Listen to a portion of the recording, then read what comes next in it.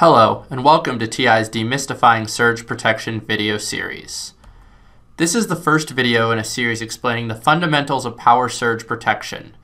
Over the course of 5 videos, we will give a brief introduction to power surges and what causes them, the IEC 61000-4-5 regulation standardizing surge testing, an overview of surge diode specifications, go over some common mistakes that designers make while designing a surge protection stage, and then discuss TI's flat clamp surge diodes.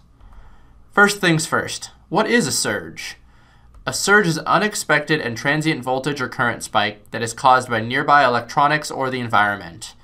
Surges are important to understand because they can cause electrical overstress damage to IC inputs, creating system failures. A critical part of system design is being able to prevent these failures by safely shunting the transient spikes to ground and ensuring that they don't cause any damage. Compared to ESD pulses, surges are much longer in length and contain far more energy, making them critical to protect against. Unfortunately, surges are complicated and have many different causes.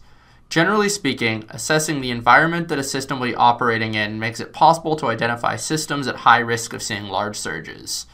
If a system operates outdoors nearby to potential lightning strikes, contains high voltage, current, or power inputs from inductive or capacitive loads, or has regular hot plug events, it's likely that a system will be exposed to surge events and needs to include dedicated surge protection. There are many other events that can cause surges, but these tend to be the most common causes. Even if a system is low-powered and has limited ability to internally produce a surge, it can easily see surges coupled inductively from nearby equipment. For example, this means that in a factory setting, even a low voltage and current 420 mA loop can see major transient voltage or current spikes if a nearby motor abruptly stops and produces a large transient spike. This transient spike can inductively couple from the motor cable into the 420 mA cabling, creating a reduced but still dangerous spike on the loop.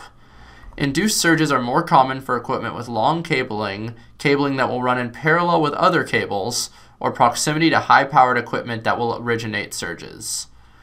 While designing any electrical system, evaluate based on these risk factors to decide if the system is at risk of seeing surge events. If there is a risk, take the time to dig deeper and design an effective protection method.